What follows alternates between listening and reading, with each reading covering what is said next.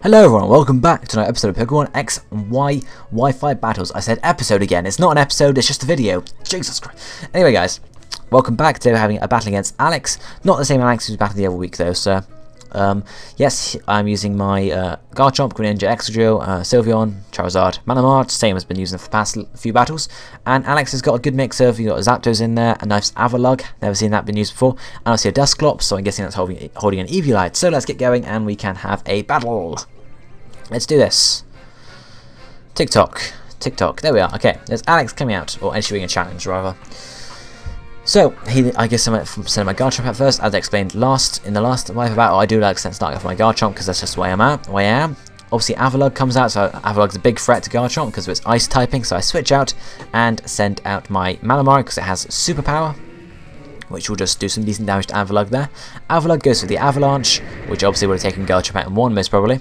My Squidette, my Malamar, I always forget to say the actual name. My Malamar takes it pretty well though because it is a defensive Pokemon. He sends out his Dusclops. At this point I don't know if I actually knew about Dusclops being used for Eviolite.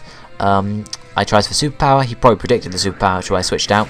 So then I go for another Night Slash. He takes it very well because of the Eviolite there. And then goes for a Will-O-Wisp, which is obviously going to reduce my effectiveness for Malamar greatly because it's a physical attacker. So unfortunately that's there. I then withdraw my Malamar knowing it's not going to do much damage otherwise, and send my Garchomp out because my Garchomp knows Crunch. He then uses Shadow Sneak, which, you know, it's going to do some damage to me, obviously. Doesn't do a huge amount of damage though, even though it's a critical hit, so my Rough Skin obviously hurts Dusclops, which is actually going to help me out a bit. And then I use the Crunch. I don't know if it takes him out or not, we'll have to see. As always with my Wi-Fi battles, I'm not sure. Yep, doesn't quite take him out, and reduces his defense as well. And then he uses a Will-O-Wisp on my Garchomp, which I avoid. I'm like, phew, because obviously that would have rendered my Garchomp almost useless as well. He then sends out his Gliscor, predicting I'm going to use another Crunch, because obviously Gliscor is a defensive Pokemon. So that thing takes it very well actually. He got poisoned by its Toxic Orb, because it's obviously a Poison Hill Gliscor. So I switch out now and go out to my Greninja, who has Ice Beam. He then goes for a, what does he go for? He goes for a knockoff. I was predicting an Ice Fang there against Garchomp, but rather it was a Ice Beam. He knocks off the Expert Bout I was carrying just because that's what it was when PLSE gave it to me. So he then withdraws his Gliscor and sends out Gulva, who is a Galvantula I'm guessing. No, it's actually Heliolisk, I didn't know. So obviously I hit it with an Ice Beam there, which is going to do some decent damage. You know, not a huge amount of damage because it's not super effective, but some decent damage. See, at least half damage, so yeah. I then go for a Dark Pulse rather than another Ice Beam. Don't quite know why, just figured a Dark Pulse would be pretty good. And takes out the Heliolisk just. I don't know if the critical hit actually mattered at all, but we took it out nonetheless.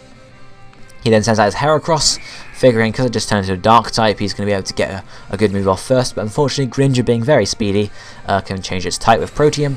So I go for the Scold, and does, you know, doesn't do a huge amount of damage, but fortunately for me I get the burn now, which is going to obviously reduce his effectiveness. See, I probably would have died about that burn, you see. So his defense and special defense then full, and me being faster, obviously I can take advantage of that defense and special defense loss. So I go for another Scold, hoping that, you know, I can take it out, and indeed I do, thanks to the special defense full. So yeah, generally I think the burn was what kept my Greninja alive then. He then sends out his Zapdos, so I'm like, ooh, I never really faced a legendary bird before, so I didn't know quite where I was standing or, you know, what to expect. So I switched out and sent out my Excadrill because it has Rock Slide and it's immune to electric type attacks. And obviously my Greninja is water type, generally. He goes for a substitute rather than just going straight for the attacking move, so that's that. He then withdraws his Zapdos actually, so gets rid of the substitute then. And sends out his Dusclops again, just to sort of take damage there, because it has Levitate, no it has Frisk, sorry, not Levitate. So I used the Sword Stance, just sort of took that turn to, I was saying, okay, I'm going to need an attack boost to be able to take out the Zapdos.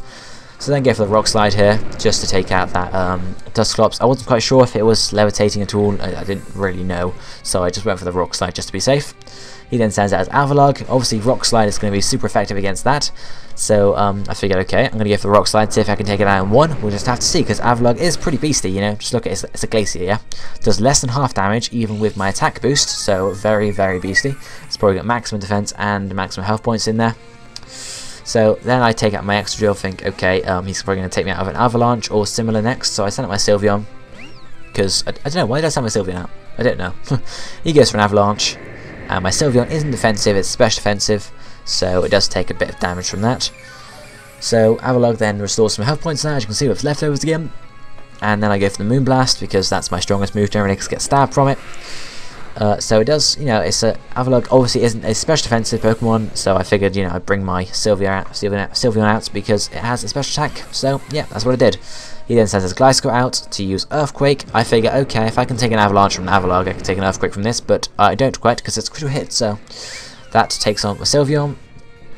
So then I switch over to, because it's probably, I think this is, yeah, it's a defensive Gliscor, not an I can't speak. It's not an offensive Gliscor, so I figured I could take it from it, but no. So he goes for the Protect rather than being victim or falling victim to my Ice Beam on this first turn, because obviously that's what he's predicting, or at least seeing what I have, rather a Scald or an Ice Beam. So then I use the Ice Beam, and I think that probably takes around 1, because Gliscor is defensive, not special defensive, so unfortunately it's got nothing against it. So it was a critical hit as well, so I don't think the critical hit would have mattered though. So then Zapdos comes out. Again, obviously, yeah, with its pressure, I go for a switch because I don't want to, you know, take too much damage from it, etc. I send my Excadrill again. I can't say names sometimes. Obviously, you know, he then goes for his Thunderbolt rather than Substitute this time, so that's a good thing I switched out really. He then goes for a Roost, just to roost up some of the damage he lost. How did he take damage? Substitute, that's it. So yeah, obviously, Substitute and Roost, so I have to watch out for that really. He then avoids my Rock Slide, so stupid people. He avoids my Rock Slide, so I go for the Swords Dance, and goes, he's sort of Substitute now. Sorry, someone just walked into my room, is just watching me record a video. It's like, what are you doing? Leave! He gets for Roost, to roost up behind his Substitute, to regain some more health points, to sort of just get back what the Substitute was doing. That's why I used the Swords Dance, because I knew, 1, I had to take out the Substitute in 1 turn, otherwise I was pretty screwed, and then 2, I had to take out the Zapdos in 1 turn as well, because, you know, that would, otherwise he just used the Substitute or roost up again. He then goes for a Toxic, which doesn't affect me. I think it's probably a misclick there. Otherwise, I didn't know what he was doing. And I go for the Rock Slide, and with the Swords Dance, that Zapdos is gone. So, it was generally a good match there. A good game, Alex. Especially with the Zapdos there. Nice Zapdos sort of method, but unfortunately, didn't have nothing on my Excadrill. So, guys, thanks for watching. I hope you enjoyed the video. If you did, please do like, and I shall see you next time. Goodbye, my friends.